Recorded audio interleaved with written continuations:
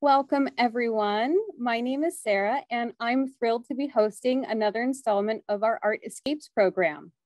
The topic of this lecture is Japan's earliest ceramics, and we have the honor of being joined by Dr. Laura Allen, who will be answering questions at the end of our virtual tour. You may be familiar with the cadence of the program by now, but while we have more people join and settle in, we would like to use this time to give a quick overview of the flow of the program and highlight the things that are exciting us at the museum. We're going to have a greeting, you could count this as part of the greeting, and an introduction of Laura, followed by the video tour. After the tour, I'll be asking Laura questions that you guys have been submitting into the Q&A box. And before we get our program officially started, we would like to acknowledge that the land on which we are gathered is the ancestral home of the Ohlone peoples who stewarded this land for generations. We pay respect to the elders, past, present, and emerging, for they hold the memories, traditions, and culture of their people across the nation. We extend our respect to the Ohlone Ramaytush, the coastal Miwok, as well as other indigenous people who are present. And if you've attended our previous Art Escapes programs, you might already be a pro. The chat feature allows you to make comments throughout the program, and the Q&A feature is what we will have you use to submit your questions. And we just want to give everyone a reminder that when you think of questions, you can drop them into the Q&A portion, but please try and make sure not to drop them into the chat portion, because otherwise I might not be able to see them. So we'll remind you just in case, but if you have any questions, please put them in the Q&A as we're watching the video. And again, you don't have to wait till the very end. You can put them in the Q&A as you're so inspired. And let's do a quick practice. Please respond in the chat to, if you could learn one new personal or professional skill, what would it be? And it can be anything that comes to mind. And when I thought of this question, I imagined that you would kind of be able to instantly have this skill without needing to practice. So don't feel like you would have to put hours and hours into learning guitar, bass, or roller skating or anything like that.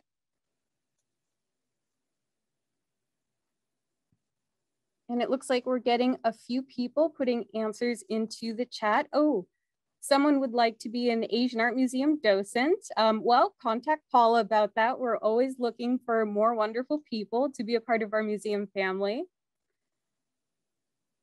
Oh, playing the guitar, that would be wonderful. I've tried to play the guitar and I gave up really quickly because it hurt my hands. Oh, I'm seeing a lot of languages. That would absolutely be wonderful. Oh, someone said speaking fluent Japanese. I was going to go to Japan recently, and I tried to learn Japanese, and that's something that I would also love to do. Yeah, we're getting a lot of really amazing things. You guys are really inspiring. I need to pick up a few new hobbies. Okay.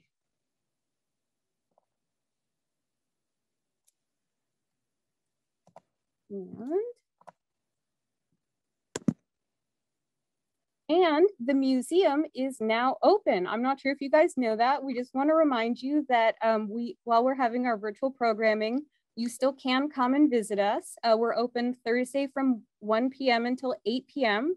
so we can catch that late night crowd.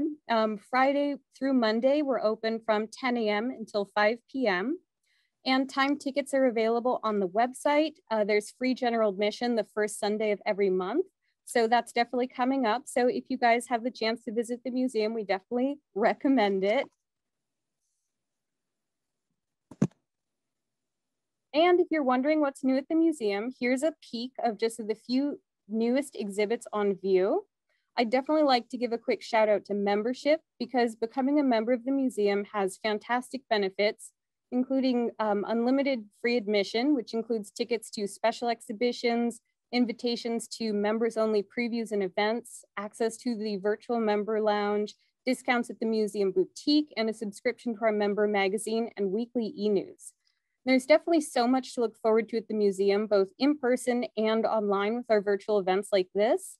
So I encourage everyone to check out our website for the most up-to-date information about some of our exhibitions, the public programs that we have going on, and a full list of the benefits of becoming a member. And so now I've talked a lot about the museum, so I think it's time for me to introduce myself a little bit more. I'm the supervisor of guest experience and group sales. You might find me handling ticket sales, coordinating with the volunteer and docent lead for information desk and the concierge station. I assist with private tours and group visits, and we are all about accessibility at the museum. So you'll see me trying to implement more DEAI resources, as well as just general accessibility resources as we coordinate with the different departments. And yeah, so that's me.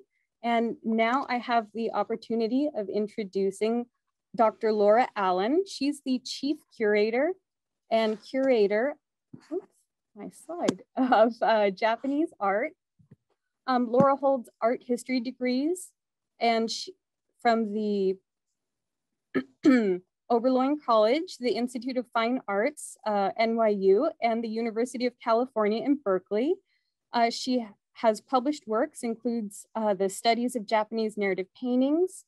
I might need your help with this pronunciation, Laura, but ukiyo-e, modern prints, and artistic exchanges between Japan and the West.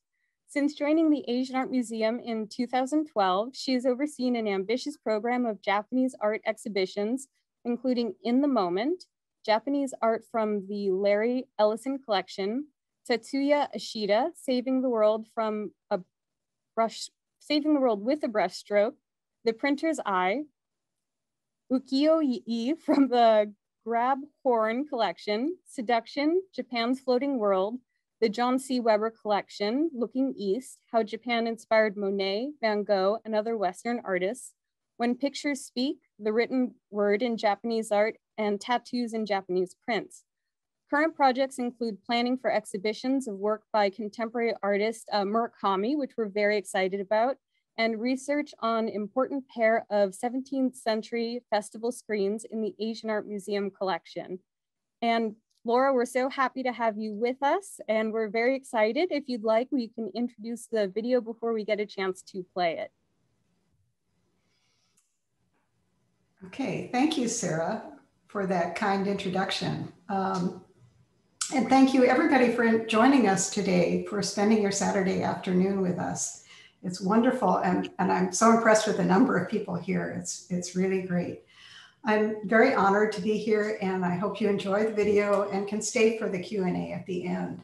But first, I want to take a moment to thank my colleagues, the wonderful creative team that made this event possible. The concept for this series came from Zach Rose, our Associate Director of Communications, and Zach's idea to produce this series of virtual tours challenged all of us curators, not only to get in front of the camera, but to spend time on our core collections, not necessarily the stars of the collection or the special exhibitions, but less frequented galleries like the one I'll be talking about today.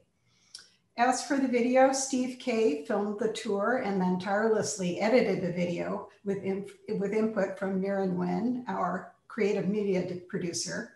And I also want to thank Sarah Lidwell and behind the scenes, Nicole Smith, for hosting the event today and helping with Q&A, as well as giving a shout out to our great AV team and their technical support.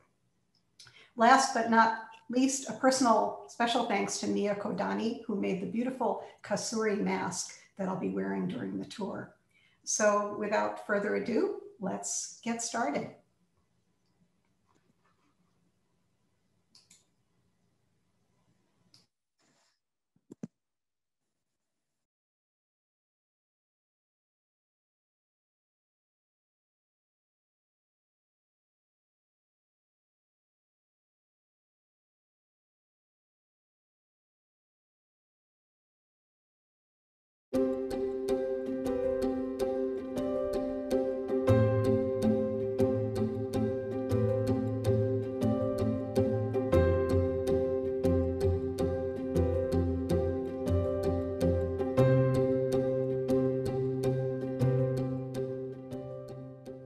Hi, I'm Laura Allen, Chief Curator and Curator of Japanese Art at the Asian Art Museum. Today, I'd like to give you a tour of some of the oldest works in the museum's Japanese art collection. Right now, we're in the Early Japan Gallery. It showcases prehistoric objects from Japan's remote past. They are arranged in roughly chronological order and span quite a long time period, from the 3rd millennium BCE to the 6th century CE.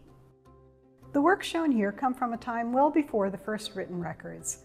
Most of what we know about these objects comes from careful archaeological excavations carried out over the last century.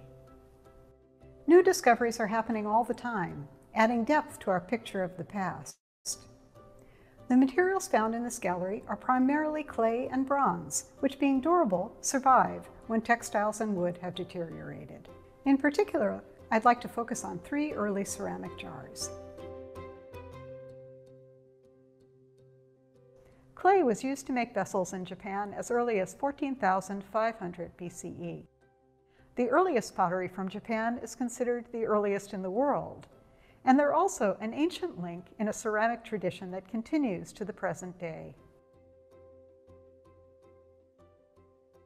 Ever since the first hunter-gatherers, people have needed to store and serve food or to keep other important materials safe. But honestly, you might say, how interesting can a jar really be? What stories can they tell about the past? What can they tell us about social change and the movement of people and ideas? And what do their physical differences reveal about advances in technology? Let's take a closer look. The jar we're looking at right now is estimated to date between 3000 and 2000 BCE during Japan's Neolithic period. It was built up from coils of soft clay without the aid of a potter's wheel. If we could look inside, we'd see that the walls are relatively thick. Clay was mixed with other materials, such as crushed shells. And if you look very closely at the rim, you can see some of those shells. The color and the relatively rough surface tell us that it was fired at a low temperature, probably in some kind of pit fire like a big bonfire. The low firing temperature means that it's water permeable, so it's a place to store foods rather than keeping liquids. And you've probably noticed by now it's unglazed, but it's still pretty fancy. Someone really cared about its looks and took a lot of trouble to adorn it. There's a variety of 3-dimensional ornamentation here. Loop handles with a hole in the top of each handle. They rise in sculptural curls from the top of the rim, and the shape of the jar, with its columnar body and the swelling area below the rim, is actually kind of top-heavy. Maybe ropes went through the loops, helping to keep the jar upright or suspend it. I don't really know that for sure, but it seems to make sense. The entire surface is covered with an intricate surface pattern of curving lines and stippling. It actually combines 3 distinct decorative techniques. First, you can see applique, thin ropes of clay attached to the surface, incised lines that are scraped into the surface with a piece of wood, bamboo, or shell. And the pattern of dots are actually markings from pieces of rope that have been pressed and rolled into the clay. In Japanese, the word jomon, or cord-marked, gives the name to the culture of this period. And there's a surprising variety to these patterns. Archaeologists have studied them, finding twisted, plaited, knotted ropes in dozens of distinctive patterns. The care that went into their adornment is one clue that they may have been used for ritual or ceremonial purposes. Excavations have unearthed small figurines from the same period called dogu, of which we have some fragmentary examples. They're also made of clay. They've been found in circumstances in rituals. And these objects give a picture of a society that was relatively settled, where clay was used not only for practical purposes, to contain food and other materials, but also for ceremonial objects, which were invested with qualities suitable for communicating with spirits. Ceramic forms became more varied in late Jomon, including more complex, decorated forms like this one, which was probably used as a censer. Openings in the top were to let out smoke or other fragrance. Before we leave this jar, let me show you one more interesting thing. If you look really, really carefully, you can see some differences in color, and those indicate that it has been reconstructed in modern times from a collection of small fragments. This is really common for objects this old. It's amazing anything has survived at all. I hope the next time you come to the museum, you can take a closer look. Jumping forward in time, let's move to this case. It holds ceramics from the Yayoi period, 300 BCE to 250 CE. You'll immediately notice that the aesthetic has changed. How about this beautiful shape? It has smoothly swelling sides, a narrow mouth that flares to a trumpet-like opening, and it's very functional, good for keeping grains safe from rodents and moisture. It's a nice, stable, solid form, and it's such a pleasing shape with qualities that remind us of nature's bounty, a body like a pear, a neck like an open flower. The physical differences between this jar and the one we looked at before highlight an important change in Japanese society. Between 1000 BCE and the 1st century CE, rice cultivation was introduced from the continent, along with ironworking and bronze casting technologies brought by immigrants. Populations became more settled as lifestyle shifted from being based on food gathering to an economy based on food production centering on rice. And there is, at the same time, less variety in ceramic forms, as shapes were made to suit the needs of an agricultural society. There were also some technical changes that subtly affect the appearance of these ceramics. Yayoi ceramics are still unglazed, but now the clay is finer and the surfaces are smoothed. The jars are still crafted by hand from coils or slabs of clay, but the walls are getting thinner, and they're fired at a somewhat higher temperature, making them more durable and somewhat lighter in color. Archaeologists believe that during the latter part of the Yayoi period, turntables were introduced. It's not yet a true potter's wheel. Instead, as the potter worked, the jar would be placed on a turntable and its surface was paddled smooth from the exterior. This process compacts the clay and results in a regular, symmetrical form. In contrast to the jomon jar, which was adorned with 3 distinct types of decoration, the ornamentation here is minimal, and the emphasis is on the form itself. Slight variations in coloring, this dark patch here, for instance, are accidental, not deliberate. The sole decoration is on the neck. You have to look really close to see it. There's a delicate sawtooth pattern incised there. This detail connects this jar to another Yayoi period object nearby in the gallery.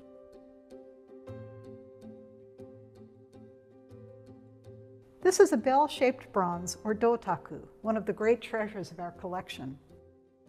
It stands more than 2 feet high. Though it's shaped like a bell, and its form was derived from bells made in Korea and China, the dotaku has no clapper, and its walls are too thin to sustain their use as instruments. Somewhat mysteriously, they're found buried in remote places in mountainsides.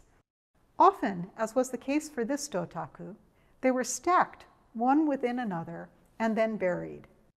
Scholars theorize that the dotaku played a role in the ceremonial life of the Yayoi people, and that they were used during rituals to ensure good harvests or other ceremonies connected to agricultural life. If you look closely at the handle, along the edge of the handle, you'll see a sawtooth pattern almost identical to the one on the Yayoi jar. As with ceramics, decoration of the dotaku is usually confined to orderly, symmetrical arrangements of geometric designs. The jar and the dotaku share a common aesthetic, far less exuberant and more controlled than the ceramics produced in the mid to late Jomon period.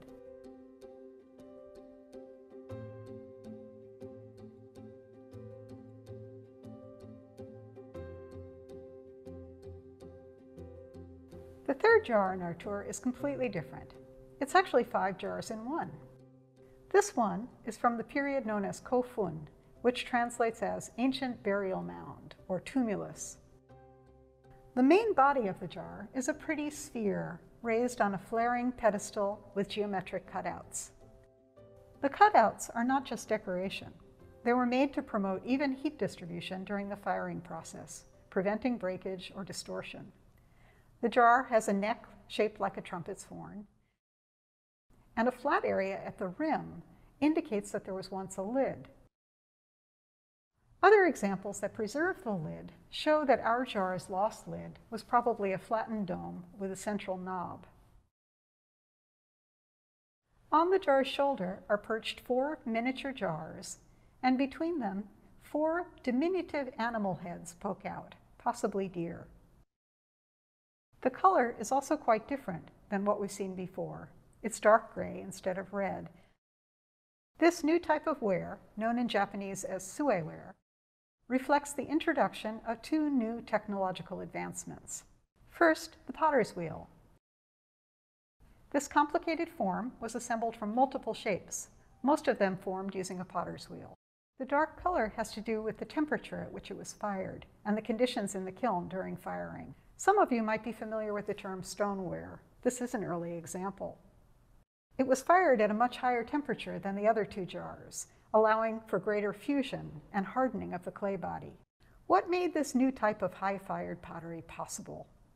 It was another new technology, a new type of kiln introduced from the Korean peninsula in the late 4th to early 5th century. The anagama was made by digging holes in the slope of a hillside.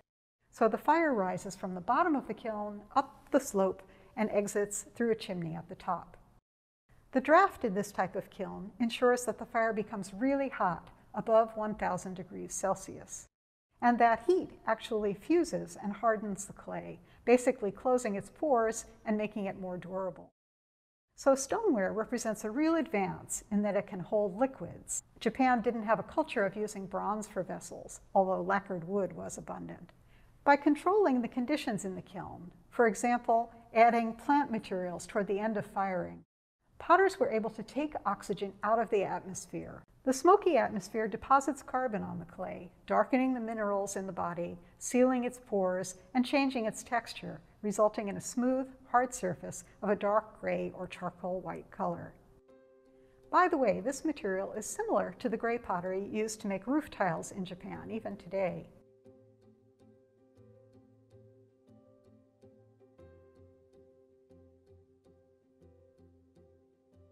One more thing. Looking closely at the side, you can see traces of natural ash glaze. In this high-temperature atmosphere inside the anagama kiln, wood ash from the fire melts. Pulled up in the fire's draft, the ash lands on the surface of a vessel and will fuse, forming a glassy greenish surface. Here you see rivulets going down the side. Here it's an accidental effect, but later potters make deliberate use of ash to create glazes. Both the shape and the firing method used bear a close relationship to Korean prototypes.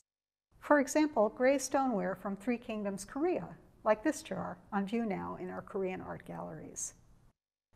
This kind of relatively ornate, elaborate shape would have been reserved for the elite. In a case nearby are other kinds of objects found in tombs of this period, such as bronze mirrors and weapons, many of them imported from China, that functioned as symbols of political authority. The best-known tombs of this age were enormous keyhole-shaped tombs found from the 3rd century on. The tombs were topped with another kind of ceramic object, figures, animals, houses, cylinders, and ceremonial objects like shields, some several feet tall, known as haniwa. The haniwa are low-fired and made of clay rings like the earliest pottery. These fascinating figures are detailed to reflect a range of individuals in different social roles and statuses, from humble farmers to shamanesses to warriors and rulers themselves.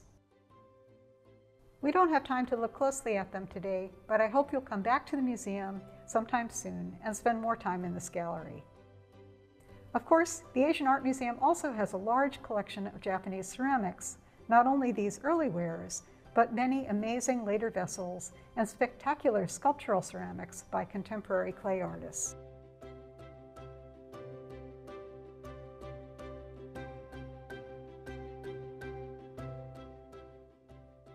The next time you take a sip of tea or coffee from a porcelain cup or put flowers in a vase of clay, please pause to remember these ancient traces of the past and their links to the achievements of the present day.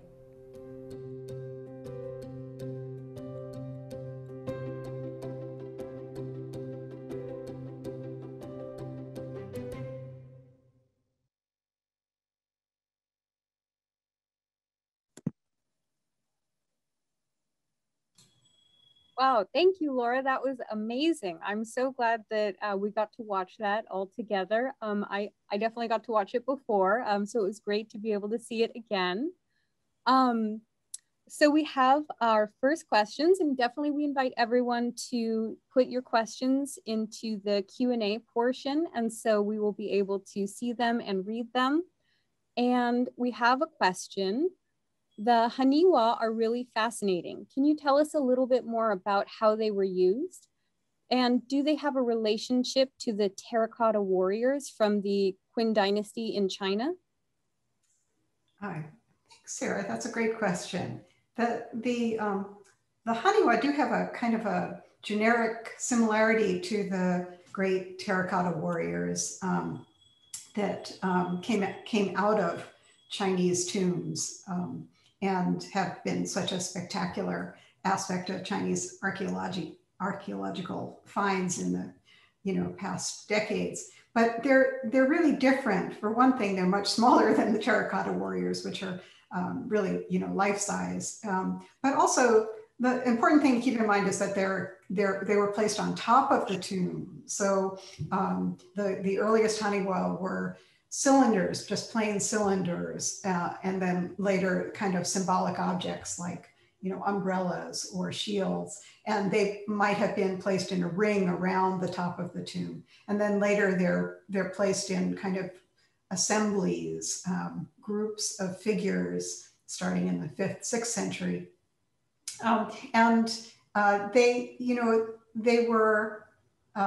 They've been found on the tops of tombs, but in the absence of written records, there's not that much to tell us about how they were used. So archaeologists tend to study the formations, the way their placement and the relationship between different types of figures, a figure that looks like a ruler as opposed to a warrior. But the findings are really, even today, not conclusive. There are multiple theories about the investiture of a new ruler being symbolized in these arrangements, but we don't have kind of hard and fast answers for that. They are very fascinating, though. And would you say, I know you said that we kind of don't know, and we have to make some theories and assumptions about what they symbolize and what they meant. We saw a common farmer statue, and would that ever be placed on top of a grave, or were they more found among like warriors or people who might have been considered of a higher status among the cultures? That's a really good question. It seems like figures of different social statuses are arranged together on the tomb of a ruler. A lot of energy and effort went into building these tomb mounds, which are sometimes quite extensive, covering many acres. So the theory is that they are the tombs of rulers. So ordinary people like a farmer, wouldn't necessarily have a tomb mound with haniwa on top of it. But it's really an intriguing question, and I don't think we have kind of definitive answers about it. Usually arranged in groups, though, of different types of figures, including chickens and houses and all sorts of, everyday objects. I'd like to see some of the chicken ones. That would be a lot of fun. There are even dogs. Oh, how fun. Maybe they were to keep people company to some extent in the afterlife. But that's just my theory. I'll let the professionals go into it further. And we have another question. And this sort of speaks to the craft of the objects in general. And this question is, why are some of the vessels lopsided? Is it because of age or because of how they were made? That's a good question. You might be thinking of a Kofun jar that's sort of wobbly, lopsided. I think that in the case of a piece like that, it was made to be four square, very solid, standing upright, and then there was warping in the kiln. It depends on what you're talking about. If they're really early Jomon period, I don't think they were always aiming for things to be perfectly symmetrical. So it depends a little bit on what you mean by lopsided, I suppose. Well, you can see you showed an example of the firing that showed sort of the darker quality, which wasn't exactly intentional. So yeah, maybe we just won't ever know, but they're very lovely. And on the sort of the topic of the shape, we have another question. The shape and decorations of certain jars remind me of baskets. Might there be a connection? Oh, that's intriguing. I never heard that question raised before, but it is certainly possible. I think there's, if there probably were baskets back in the Jomon period, but they disappeared. We don't have any remains of them. So was there basket making during that period, and did it influence pottery making? I really can't say. I can't speak to that. And how are the objects placed in the hillside kiln? Was it sealed, do you know? And did the potters have to climb inside of it to retrieve objects or maintain the firing process? So during the Kofun period, when they had the early Anagama, there's an opening at the front where the fire is built, and there's an opening up at the top, like a chimney. And yes, the potters must have kind of climbed inside the kiln to arrange the objects in a row, kind of going down the hill. It wasn't sealed because you'd have to have a place for the fire, to be actively burning at the bottom, and you have to have a place for it to exit at the top. So no, I don't think that they were sealed during firing.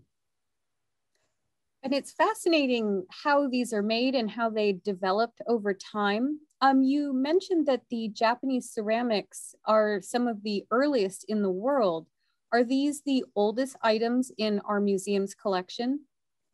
Well, the ceramics that I showed today, the early ones, are from the 3rd millennium BCE. So they are not, when I said that, they're the oldest ceramics in the world, they go back as far as 14,500 BCE. We don't have those pots in our collection. We don't have those very, very early fragments in our collection. There are older pieces in our collection from, particularly from China. There are some jade objects. There's a nephrite, a hoof-shaped cylinder that is older, goes back another 1,000 years, I think. And and also there are also Persian ceramics in the collection that are 4th millennium BCE. So the nephrite piece is from, roughly the 5th century, 5th millennium BCE to the end of the 3rd millennium BCE. So that predates the Jomon jars that I showed you. And then these Persian ceramics are from the millennium immediately before our Jomon ceramics. And you mentioned that the dotaku was derived from similar bells in China and Korea. Was oh my gosh, I'm having so much trouble with this particular word. Was dotaku made with the same Chinese piece mold bronze making technique and similar metal components? Yes, I think the technology was very similar. there were some at the beginning, I think they used stone molds and then later clay molds. And the pictures I've seen, at least the diagrams I've seen, are usually a two-piece mold. And the flange that you see going across the top and down the sides of the dotako is where those two pieces join together. So I think, you know, the techniques are quite similar. The components, bronzes are a combination of copper, lead, and tin. And interestingly, they found that the lead, they can do a lead isotope analysis and see that the source of the lead is from the mainland and from the Korean peninsula. Unfortunately, tin and lead, they can't, tin and copper, they can't trace in that way. So we don't really know if they were imported materials or whether they also came from the mainland. And is that a newer technology that's available, or is it something that has been worked on, or like what, how does that technology sort of fit into dating? Well, it was an existing technology in China before it ever reached, Japan. So I think it's believed to have come from southern China and then through Korea, possibly. I don't know that there's a definitive answer about exactly how bronze making reached Japan, but during the Yayoi period, by the second, third century CE, it reached Japan. It was well developed in China before that. And we saw some discoloration on the bell. Part of it was sort of a richer cobalt that we've seen in intentionally placed on ceramic pieces, but some of it was sort of in my descriptor, sort of like a lighter, almost a lime kind of lichen looking green. Does the cobalt indicate that it was painted, and what is the cause of that coloring? That's a great question. They're really beautiful colors, and they came out in the photos that were used in the video. It's so it's always an exercise to kind of get your mind to wrap around what one of these pieces would originally have looked like, but it probably was bright and shiny at one time, right? And a golden color. It's mostly copper. And the copper oxidizes over time and it forms a patina, which is actually, it creates, this oxidation creates malachite green and azurite blue, which is also really interesting because those are materials very commonly used for pigments in Japanese painting. So it's, because the composition, as I understand it, the composition of the metal itself is changing, you can't take the patina off and clean it up. You don't want to do that because you eliminate a lot of the surface details. So, if it's just a patina and it's considered chemically stable, we just try to preserve it in that form. There's also, a concern for bronze diseases that can also cause a kind of a powdery green or blue substance.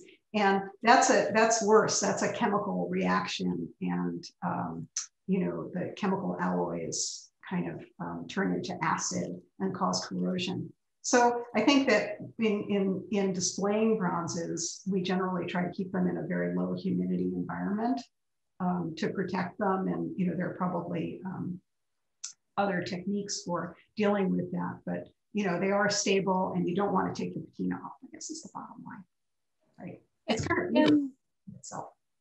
Yeah, I think it's lovely. Maybe not the original intent, but is there any risk of that spreading to other objects in the collection if they have that acidic quality that I assume we don't want on the bronzes? Is there a risk of that becoming sort of jumping from one piece to another? That's a good question. I would want to ask a conservator about that. Whether it, like a virus, it can kind of jump from one piece to another. I know that, when it's discovered, they really want to you know, be very conscientious about treating it so that it doesn't at least spread on the surface of the piece it's bound on. And one of the things that we do, I think, you know, the conservation staff is very diligent about going through the galleries and checking the pieces, even when they're, you know, on a permanent display or semi-permanent display, to make sure there isn't any further corrosion taking place. It takes a whole team just for one object on display. Yeah. And you mentioned that the Kofun jar was probably thrown on a wheel. Were wheels common, or were they more coveted tools? And this is sort of a two-parter. Did the Japanese invent them, or did they learn the wheel use from other cultures? Yeah, the potter's wheels were introduced probably from the Korean peninsula. You know, the resemblance between the Kofun piece that I showed you and works from Middle Kingdom's Korea suggests a really direct connection. And so, you know, it wasn't a Japanese invention. They existed in the Korean peninsula and were probably brought to Japan by immigrants. And because these were wares that were made for the elite and they were so much in demand for tombs, they were often included in tombs as burial objects or ritual objects.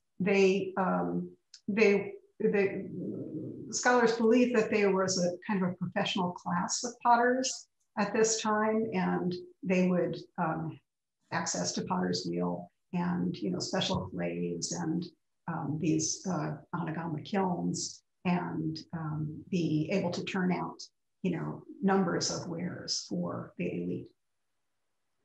And do you know if wheels of that time are much different from the construction of modern wheels? I know very basic ceramics and very basic sewing, and in my mind, sewing machines used to have the foot pedals and now they're electric. And so is there much difference from a wheel from that time period as a wheel that you would see in use today?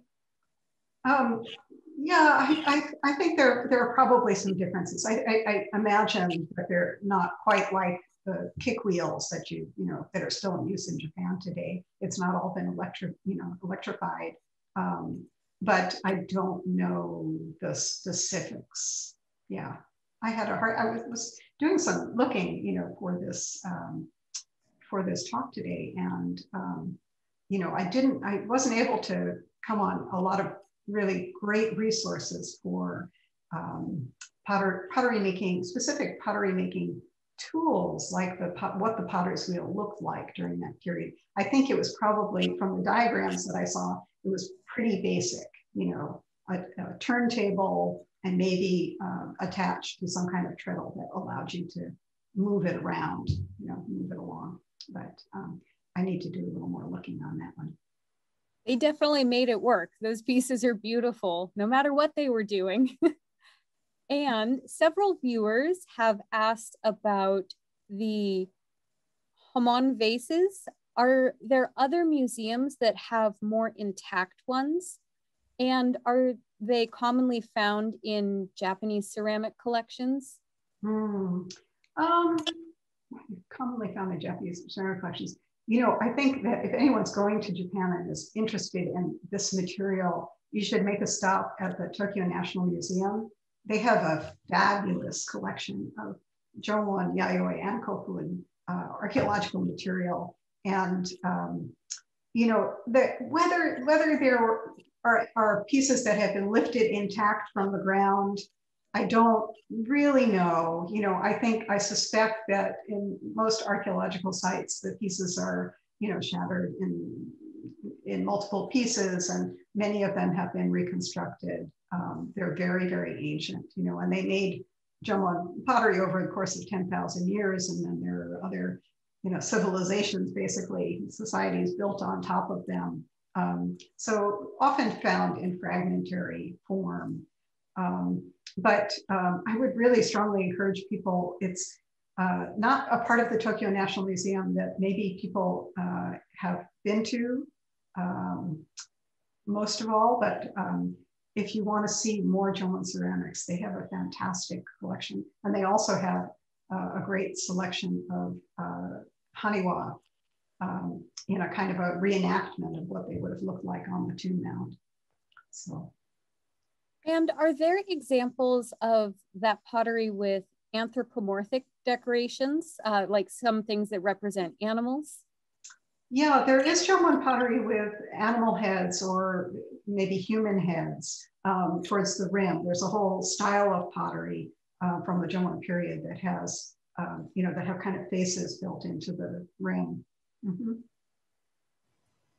And do we know if the haniwa were created by individuals or by a group of particular craftsmen? That's a great question. Again, if you imagine the efforts that went into covering an entire tomb mound with a ring of circular haniwa, columnar haniwa, or multiple varieties of figures, it's an enormous undertaking. Whether they rallied specialist craftsmen who were specifically assigned to making haniwa, or whether many different people joined into that kind of activity, I don't think is really known today. They don't seem to be individualized.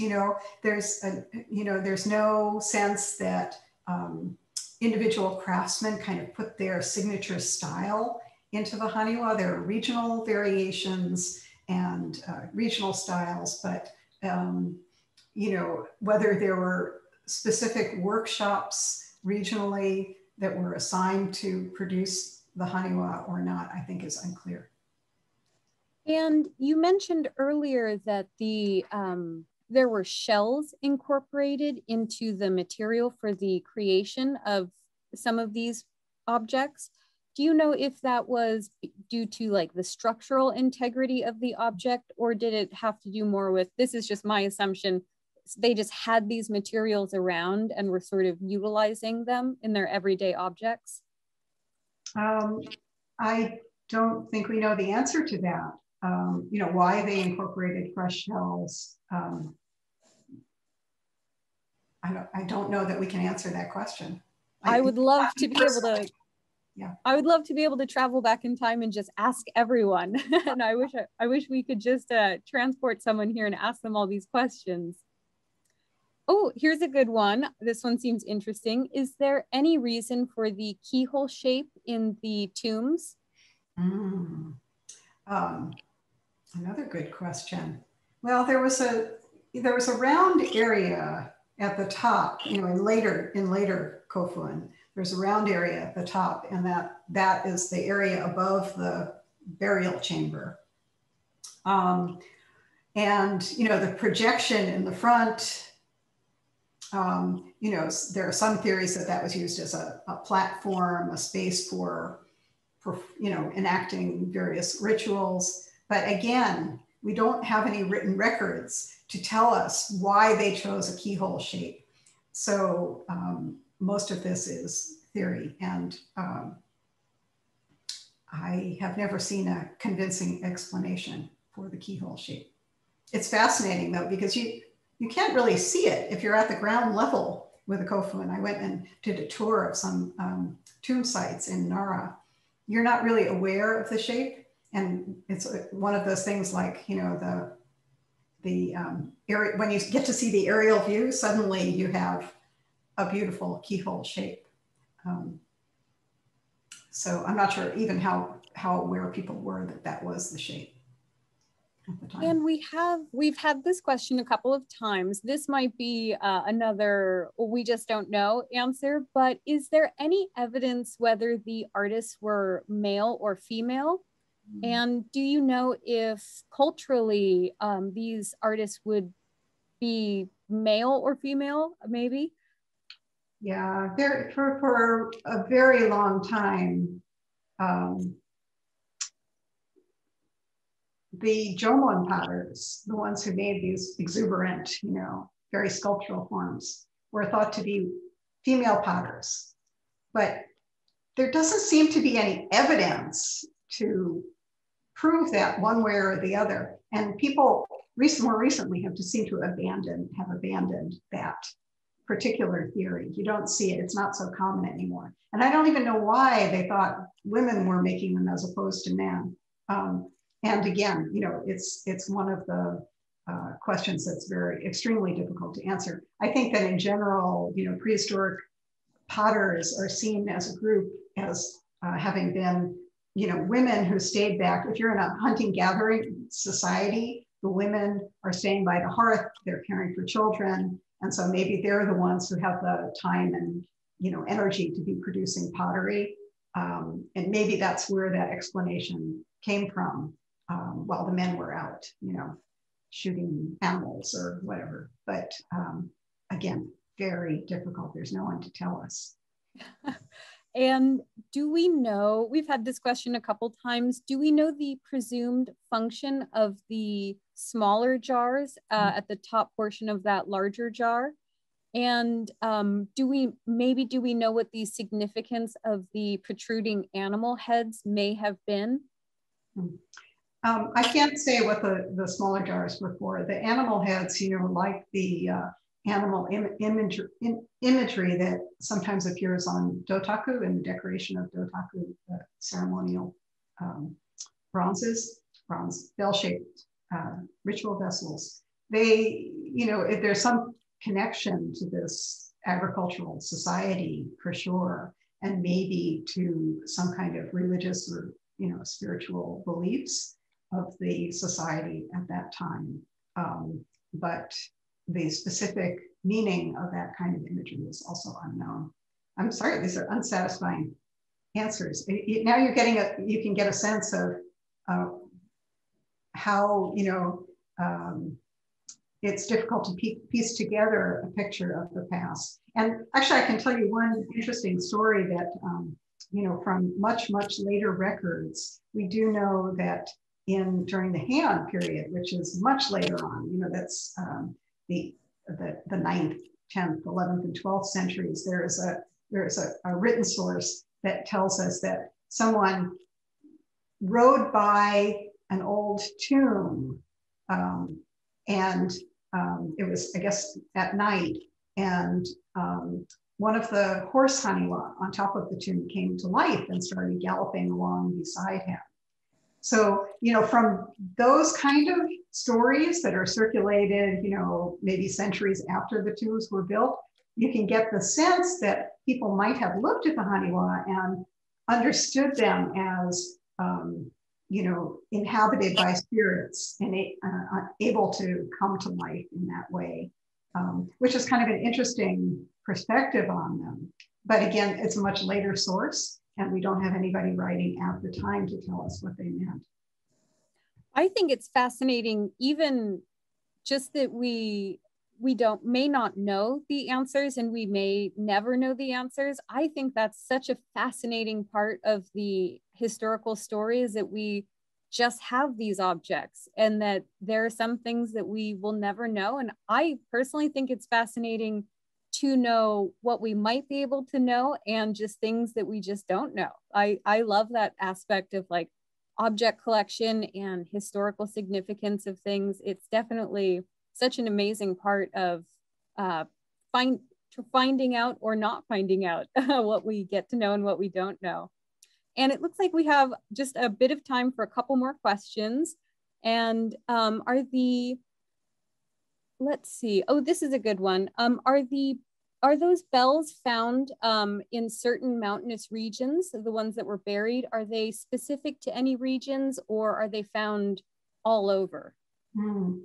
Well, they've been found in the central part of the main island, Honshu, and then in the earlier period, and then extending all the way down to Hiroshima at the southwest end of Honshu, as it were, and then up to the east as far as Shizuoka. So they're distributed in a pretty wide band in the main island. They're usually found on hillsides away from the settlements. So, you know, it's pretty clear that they had some special ritual significance. And I think a lot of people firmly believe they were used in rituals tied to agriculture.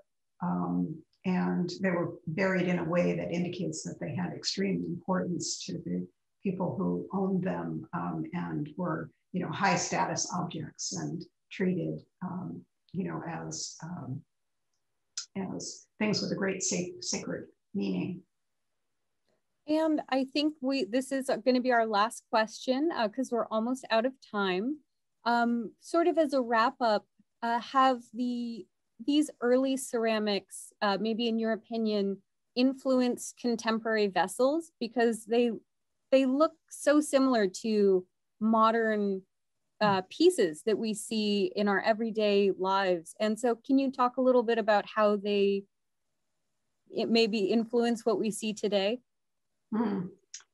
Yeah, it's actually interesting. I think, in the post-World War II period, a lot of people in Japan and in the West were looking back to these ancient ceramics, the Jomon and Yayoi ceramics, and kind of recognized in them qualities that, sort of were in sync with a modernist point of view, and really started to appreciate these very ancient objects and were inspired by them. There are a number of potters who, do interesting contemporary takes on particularly Jomon ceramics. I think they've inspired a number of potters. But, the pottery making techniques, many of them are the same. They haven't changed. There's still pots that are made with coils and slabs of clay and, decorated with, if you look at a manual of Japanese pottery making today, you see, patterns made by patting the surface or using a rope and, appliquing coils of clay and incising surfaces, and the appreciation for the clay body, the beauty of the natural clay body without glaze, I think is something that has kind of remained a constant over the centuries and has very much affected potters today. So yeah, I think a lot of potters have looked back at these ceramics and appreciated them. That was definitely very interesting. I think that was our last question. So I want to thank you for taking the time, Laura, to take these questions. I want to thank everyone who submitted them. It was definitely a lot of fun to be able to read these and talk with Laura about these. And I want to thank Nicole and Ted, who were our technical support during this webinar. And thank you again to Laura for being here. It was definitely so much fun, and we appreciate you guys participating in these events. And we definitely encourage you to come to the museum if you can, to see these pieces in person. They're gorgeous, they're wonderful, they're so well displayed, and they're such an exciting part of our collection. And if you don't have the opportunity to come to the museum, we have a lot of virtual programming coming up. And if you're interested in learning more events like this, our next Art Escapes is going to be with Dr. Robert Mintz, and the subject is tiny things, which should be a lot of fun. And that is on May 8th. So again, thank you to everyone who participated. Thank you, Laura. Thank you, everyone who made this possible. And most importantly, thank you to our viewers. Thank you for submitting questions. This was definitely a great time. Thank you so much. And I hope you guys can come to the museum, or we'll see you again on our next Art Escapes.